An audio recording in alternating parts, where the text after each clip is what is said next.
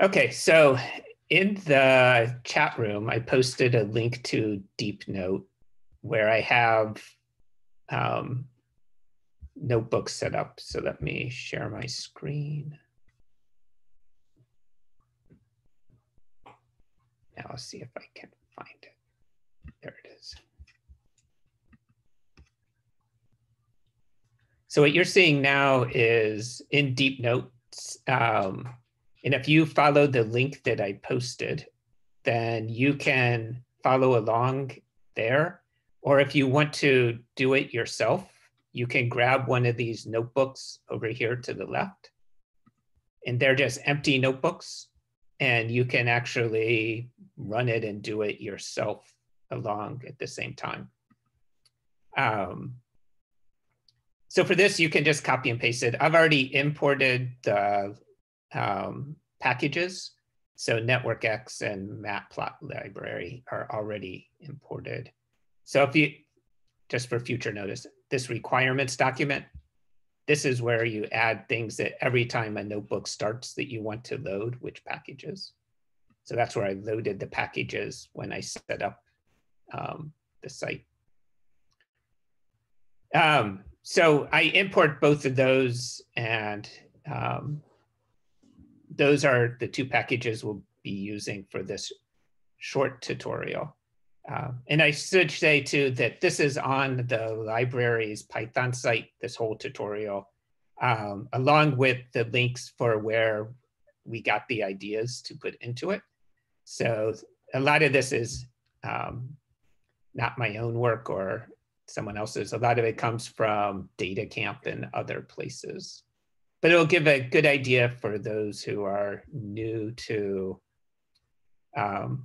network analysis and how the basics are done of it. So the first thing I did was I just put in a couple of data points so that we'd have something to work with.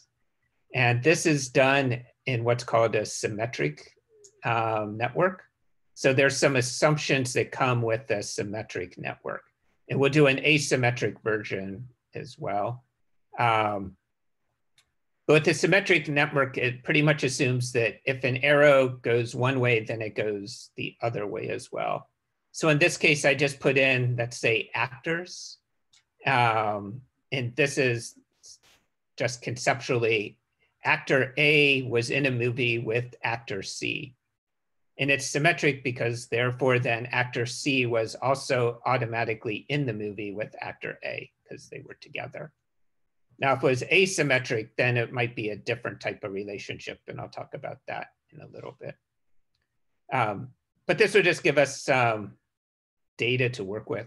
So again, if you want to do it in your own notebook, you can just copy and paste that whole cell into your notebook, and then you have something to play with at the same time.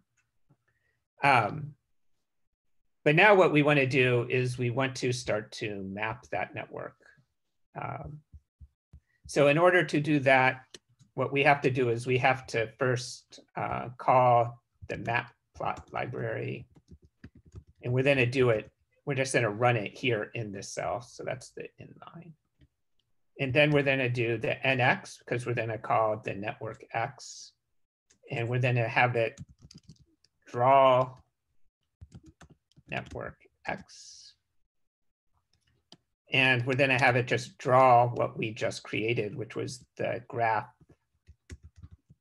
symmetric. And if I typed everything correctly, oh, I must not have.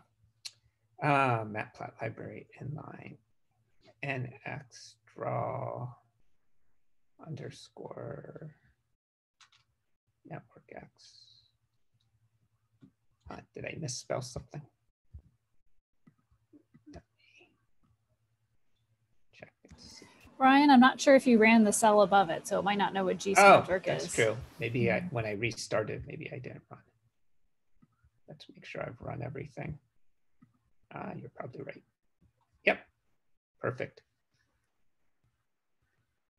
So this is just a simple graph showing each of the actors and who they've been with in movies.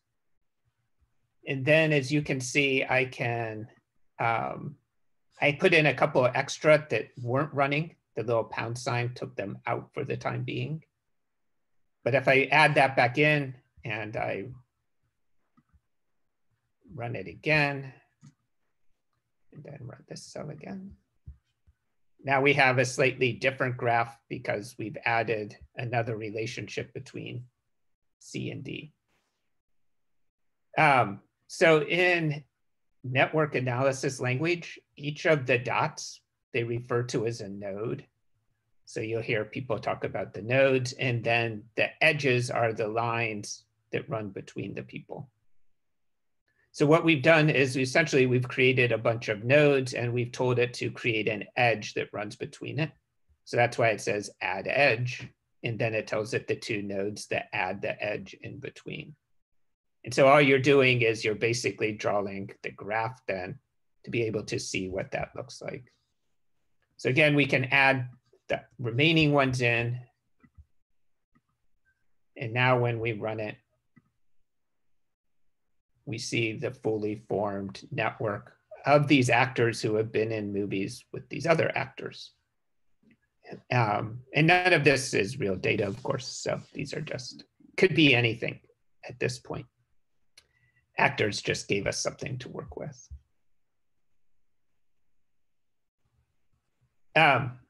So now we can also do this as an asymmetric, which is where things tend to get more interested. So for example, if we want to know if an actor has seen another actor's movie, this could be asymmetric then because actor A may have seen actor C's movie, but instead of saying that they're symmetric and therefore always the same, actor C may not have seen actor A's movie. So therefore, there should be a line going in one direction to the other, and rather than going in both directions. So what we could do is maybe we'll take this and we'll add it into another cell. And instead of typing it all over again, I'm just going to grab some of the code. And we want to do an asymmetric, so I'll just add A's in. And this time, instead of just using regular graph, we're going to use the DI graph, which gives the asymmetrical graph. And then we should be able to run this again. And then we want to draw the graph. So that just created the graph. And now if we actually want to draw the graph, again, we have to call the NX draw. And we're going to do the network X. And then we're going to do the graph. And this time we're going to do the graph asymmetric instead of symmetric. And we'll run it. And now you can see what we've done is we've added arrows. So A here, who, as you can see, ends up in all of my relationships because I chose the first 4 cells, has seen the movies of actors B, C, D, and E. But the actor B doesn't have an arrow going back to A because actor B has not seen actor A's movie. But if we want to add that, we can just go back up. We can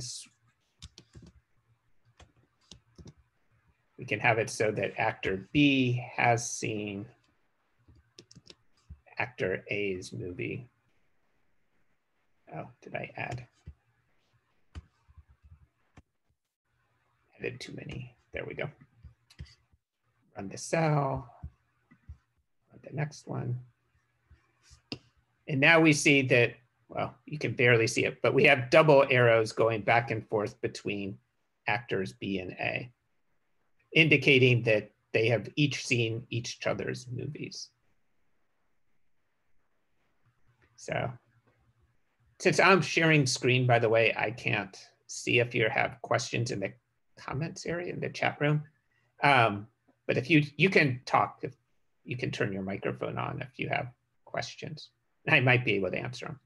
Again, I don't do a lot of network analysis, so that's why this is just a very basic introduction to give you an idea of what can be done. You can also change the layout some, because as we're seeing here, it's rather crowded and packed in there. And NX has a library for that. So you can do a spring layout. I'll just copy. And I want to do the spring layout for that. And so then I have to draw it again. So instead of the first layout, I'm just changing it to a new layout and then redrawing it. And I should be able to. And it spreads it out a little bit further. So now we can see, well, under the B is an arrow pointing in, and then under the A for actor, it's pointing out the other side. You could take the labels off if you wanted to see it, or you could move labels. But the important part is with the asymmetrical, we can have differing relationships. So one thing can have a relationship going one direction, or it could go in two directions, which turns out to be quite useful, probably more useful than the symmetric. Though at times symmetric it just makes sense. Just like if the actor is in with one, then the other person is automatically in with them as well. So it just depends on the type of data that you're playing with, whether or not you want to use the symmetric or the asymmetric. Another nice thing that you can do is you can add weightings to these to show what is the strength of the relationship going in different directions. So for example, if we're still thinking about actors, we could add weightings to, for instance, how many times or how many of their movies did they see? It's like, how many of actors E, how many did actor A see? So let's say actor E is Brad Pitt and actor A is some new actor. Have they seen 5 of Brad Pitt's movies? Then we would weight that as a 5, whereas maybe they've only seen 2 movies of a different actor. And so therefore that line would have a different weighting applied to it.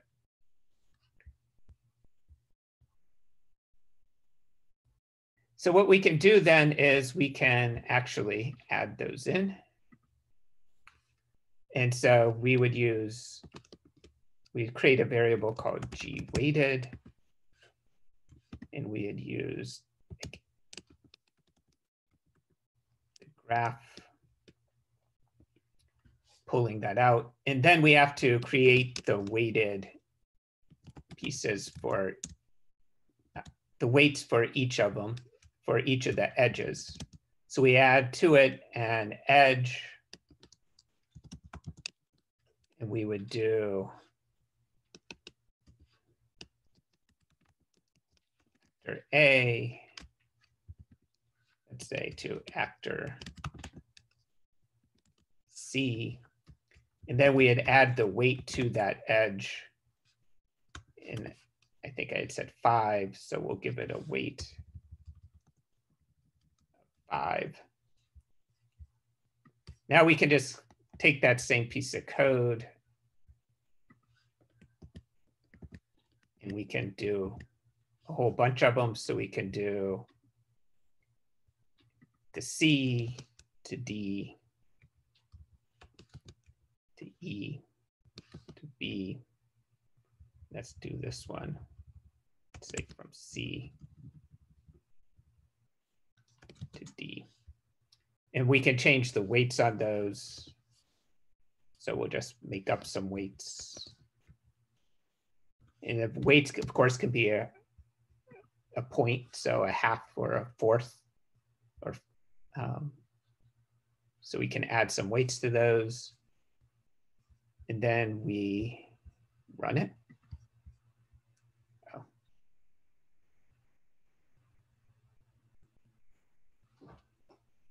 I see. I put an underscore up here instead of a period because I'm running. Okay, so now we have a new data set, and we have, again, the actors, and this time we have the weights. And so again, I want to run a different, I want to spread them out a little bit. So I'm going to do a circular layout just to show you what a different layout looks like. And we're going to do it on G weighted, if I could spell. So we changed to a different layout in it again. We're going to make our edges and then be equal to the G weighted edges.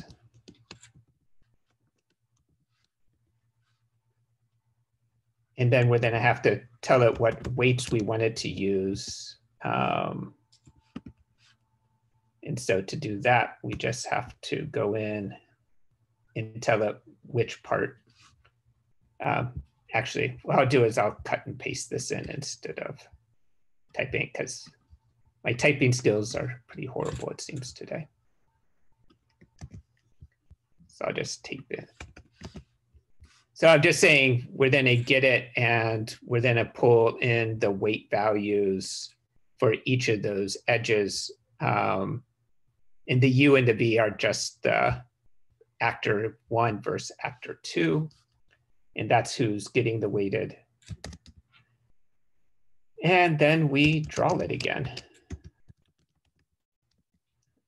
X.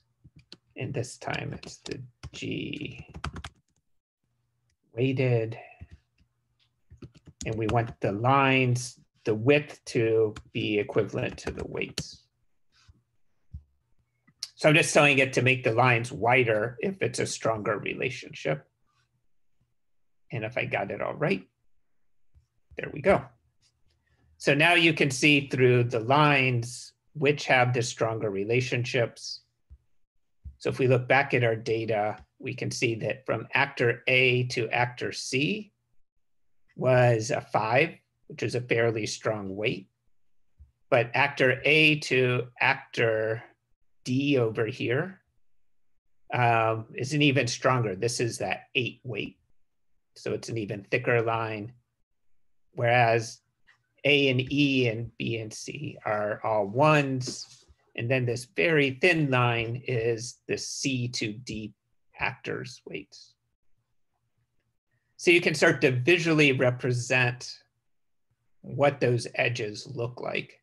Now, of course, your weights could be whatever makes sense for the data that you're working with. So if you're working with, I don't know, whatever type of data, let's say you've done something related to relationships of different entities and maybe their businesses, and you're looking at how much business they do with each other. So company A versus company C, then how much business could then be weighted to some element to illustrate what are those relationships they have. So you can do lots of different types of things depending on what data you're using. But it does give a nice visual representation of what it looks like. Now, of course, we can also change the layout again if we want. If we want to go to that spring layout.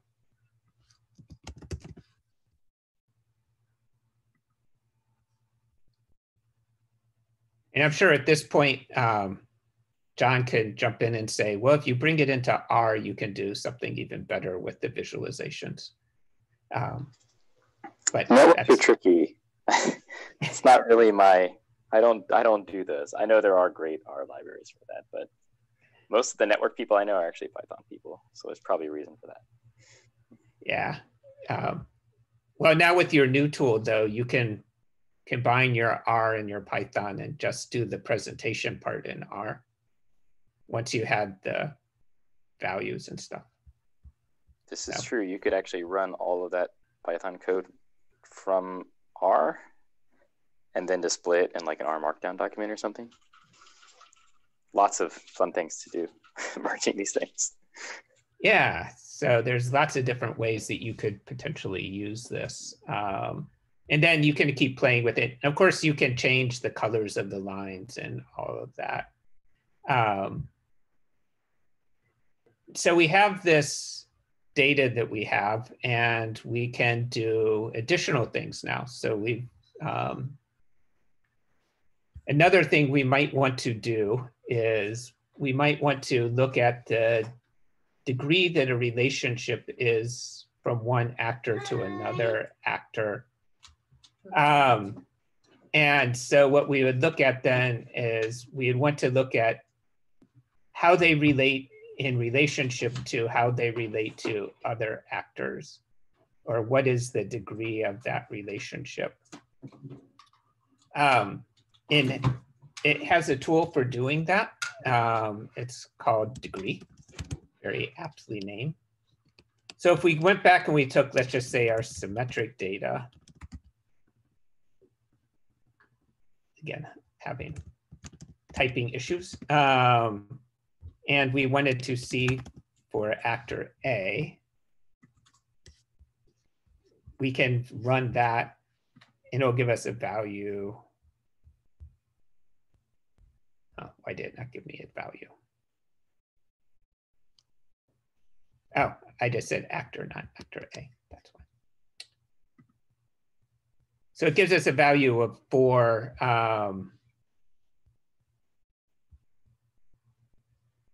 And then you could also do the same for the asymmetric. We just put in the A, we could run it. And it gives us a value of 5. So that should be telling us, but why is it 5? I thought it would be 4 because it's telling us how many relationships they're in. Oh, it must be giving us 5 because of the weightings of those relationships in the asymmetric. So that would start to help us, though, to understand how does one person stack up against another in terms of how many, for example, other actors have they worked with or have they seen the movies of. You can also then start to do things like what they call clustering coefficients. So it starts to show you how related people are to clusters. So you can see like how tightly grouped different people are. We have a small data set, so you're not going to be able to see too much with this. But for example, if we did NX clustering, and let's use our symmetric data again.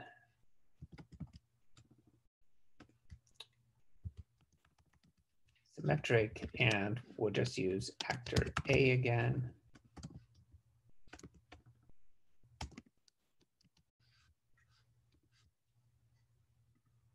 Let's run that.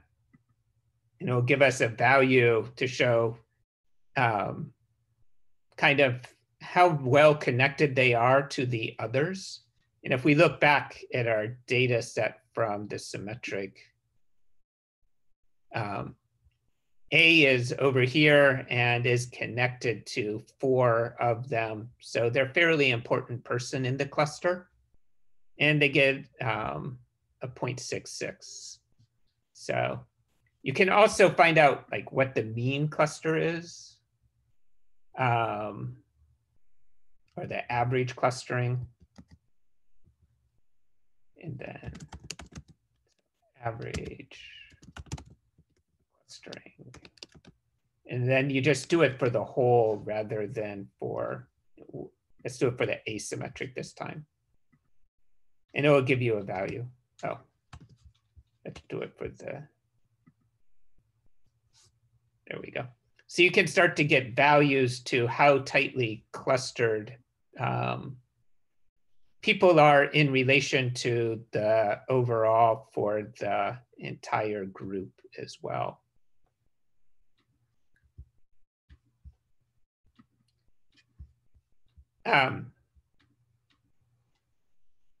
if we have a bigger data set, you could also look at what are paths.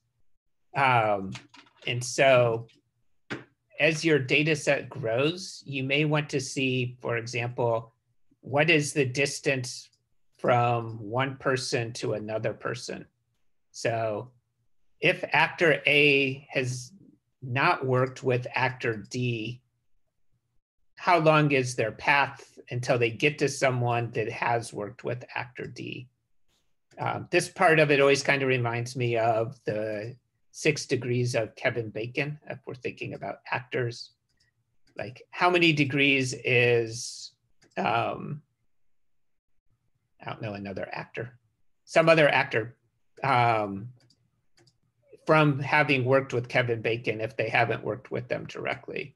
And they may have worked with, I don't know. I don't watch enough movies, I guess. I don't know enough actors. So they may have worked with Brad Pitt, and Brad Pitt has worked with Kevin Bacon, so their distance would be 2.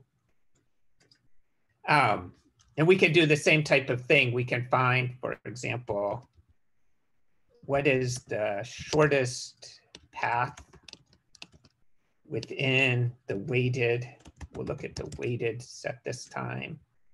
And we want to know it from actor B going to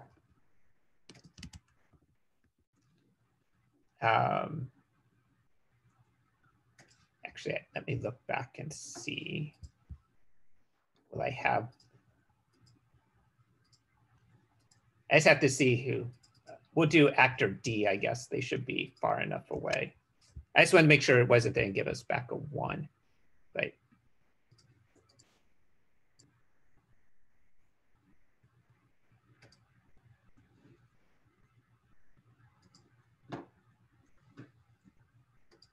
so from actor B, it goes through actor A, and then they get to actor D. So that's the path that it would take. If you want to see, if you want to put a numeric value, then you could do the shortest path, and then you just take the length of that path. And if we put the path on, now this should say 2. Yep, 2. So now you can start to see what is that social distance. So in this case, I guess Brad Pitt worked with someone else who worked with D, who is Kevin Bacon. So though actually Brad Pitt, I think, has been in a movie with Kevin Bacon, so they would have a distance of 1. But you get the idea. So from there, you can get into all kinds of interesting things. You can do what they call network trees, where you use that distance then, and you look to see what are the best ways to move through the tree. So if you want to get from one person to the next, what are the different ways that you could do, and how do those relate to one another? Because often there are multiple paths that could be taken. And it's not always distance that you're looking at, because you want to put those weighted factors in. So maybe the person that is that middle link has worked many times with Kevin Bacon, and therefore you can go through them more easily than going through someone else who is only a stunt double for Kevin Bacon 1 time or something like that. So you can actually then use the weightings and look through the tree to see which is the best path, using those weightings as kind of providing the resistance or the lubrication for going one path over another. I don't think we'll do that. I think we'll wrap up here in just a minute. But you can also do what they call network influencers. So you can see, for example, if you were doing this with Twitter data, you might want to see which people on Twitter are more influential along with other people on Twitter on some variables. And you could do that within Network X as well as what they call centrality. So you can put in someone and see how central are they to the network. I guess I'll do that one. That's a quick one to do. So you can do degree centrality, and we'll use the weighted.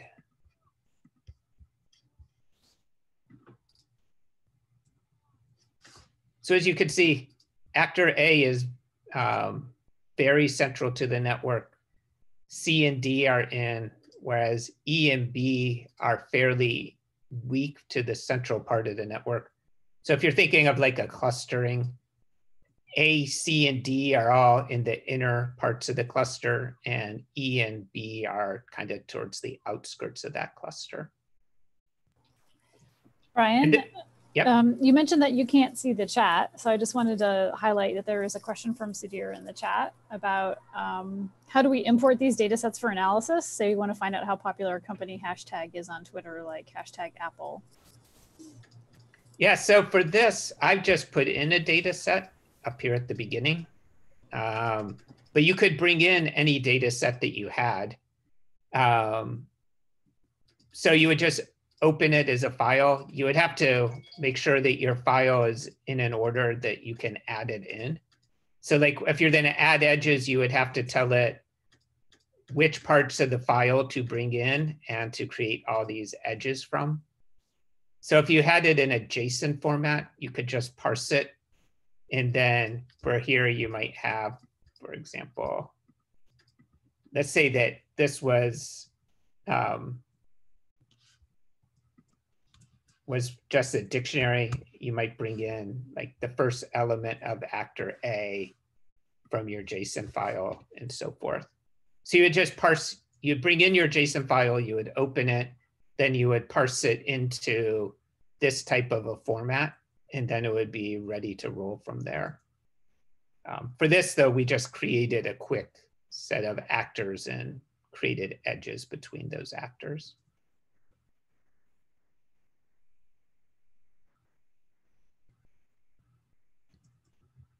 And if you want to play with any of this, I'll leave it up here in DeepNote, and you can go in and that same link will work. So, and I also, in this folder here, you can see Garrett's demo on NLP last week, his regular expressions, and then the one we forgot to record, that mine on AWS, and I'll do that one again so we can get it recorded, are all here as well. So if you ever want to go back in and play with any of these, all I ask is don't edit the actual demo, but copy it and then put it into one of these blank notebooks and edit it there. I'm sure Garrett and I have our stuff on GitHub anyway, but it's just better practice not to mess with the original demo. I guess actually, I'll rename it, put it in.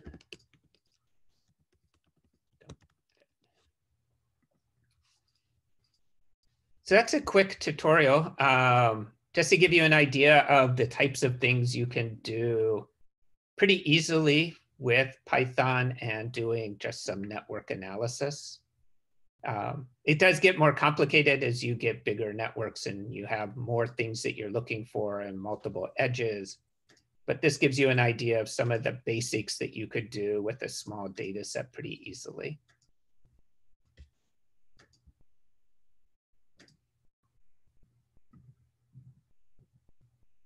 And then go ahead and stop sharing, I guess. There we go. Now I can see the chat room again. So I have two screens going, and whenever I go to one to the other, then I can't see the chat. So have you done any network analysis, Laura? Not much. I know people use it a lot with social media data, and so with Social Feed Manager, we have an export format that will export an edge list that you could then use to import into, say, Gephi or something. Yep. But NetworkX looks great. I'd love to play with that. Is that kind of, from your experience, the go-to library in Python for doing this sort of analysis? It seems to be. I think it's definitely one of the easier ones to pick up. I think that if you get more advanced, then there's probably more advanced libraries to use. But for doing pretty quick things, it seems. It's kind of like Garrett's presentation last week. SpaCy is really good for a quick NLP. If you're really getting into NLP, then you're probably going to move into a TensorFlow or PyTorch or something like that. But if you're just looking to do some basic things, I'd say NetworkX does all the basic things that you would want to do. Yeah, and if anyone wants to get into it, I know a guy out at Berkeley who's really into network analysis, and I'm sure he'd be happy to talk with anyone. He looks at conspiracy theories and how they spread over the internet, which is really interesting to see, like how people spread their conspiracy theories. They have a very distinct pattern of spread. So.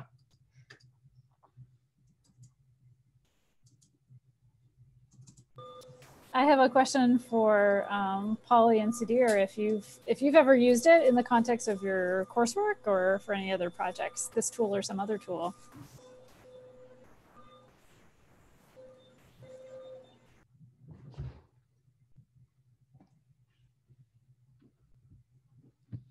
Okay, so you're doing an NLP project on propaganda.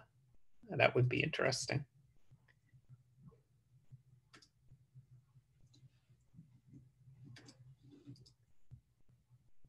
And then, yes, Sudhir. Yeah, what I find is, again, I'm more of a hack at most of this stuff. I just like to play with it. So I get curious about a question like, oh, can I do it? And then it's about finding some tools.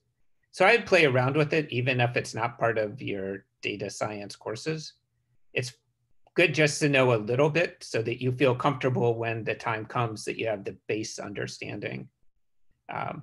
Yeah, in my research lab meeting this morning, we were talking about NLP. And we don't have any NLP projects going, but we were talking about different things we're playing with just to get ready for when we do have one. Because if you have a little background knowledge, you can get up to speed a lot faster than if you haven't played at all with it. So we're looking at some what they call transformers in NLP, which is a new way of doing NLP. We don't have any projects to use it, but it's good to pick it up early.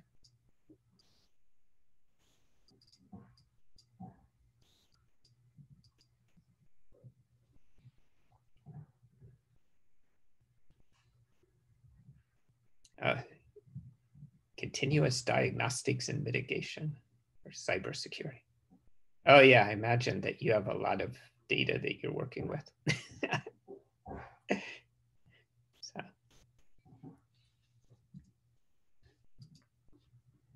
Okay, well, we have about 8 minutes or so left for GW Coders this week.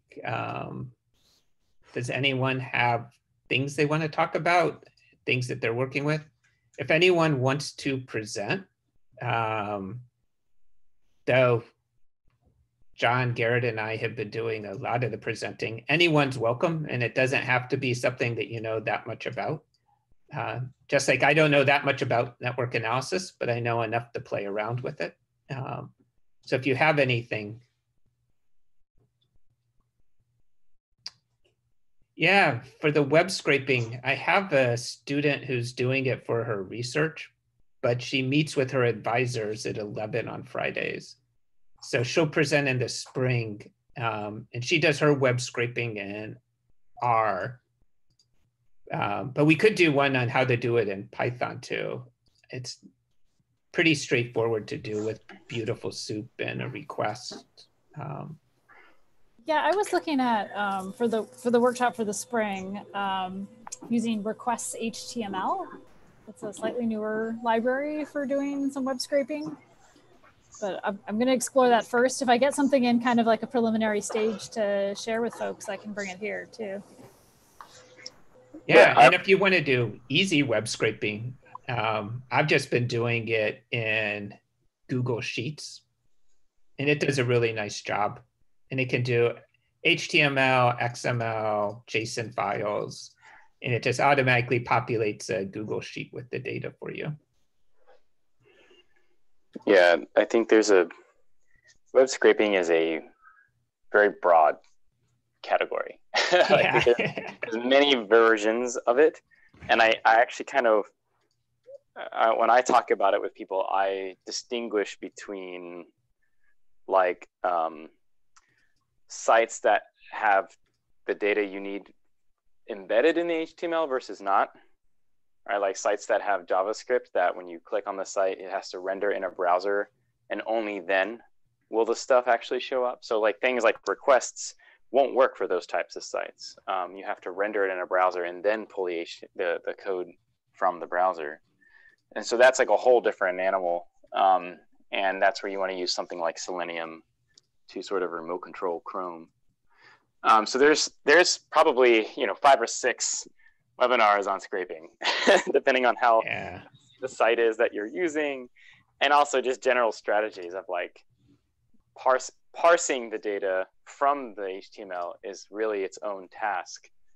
And generally, my strategy I often use is to locally save files first. I go gather all my files from the pages. I just save the full HTML file somewhere, and then I use a parser later to parse through those things, because getting it from the website is oftentimes the tricky part. Anyway. Yeah, what I find too is you have to know enough HTML to know how to parse it. If you don't understand HTML structures, it's hard to know what to look for. It's going to bring you back something that's useful. Yeah. You have to go through a lot of iterations of missteps if you don't know like how tables can be embedded in tables and stuff like that. Yeah, it's a deep topic. Yeah. Oh yeah, it's here. I don't think we'll probably get into deep web. We don't want to end up getting into things that we don't want to get into, but it is an important topic for those who do. And I have no idea. I've never done anything with deep web in terms, but I'm sure it's hard to scrape because it's automatically off the web, so by its nature. But yeah, we could do one on just Selenium. Though I'm far from an expert in it. We'd have to find someone who's done more with it. I know Jasmine, my grad student, she did some with it, but it was hard.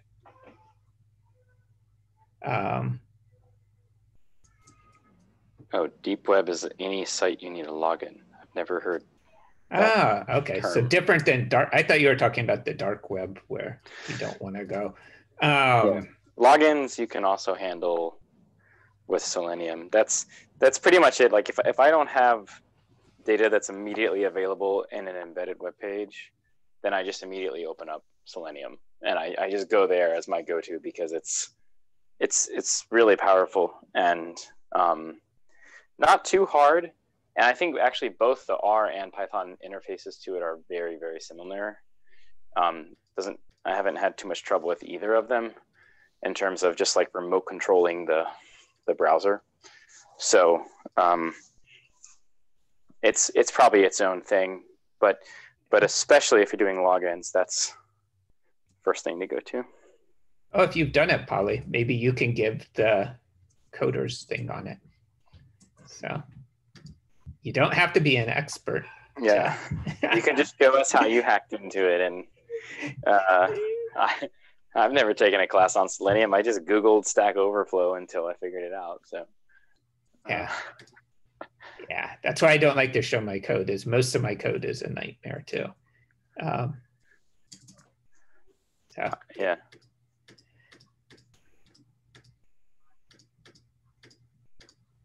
Okay. Well, we can go ahead and wrap it up for this week, and we'll be back next week with a topic to be determined. So we will figure out what we're going to present. So I'm going to turn the recording off now.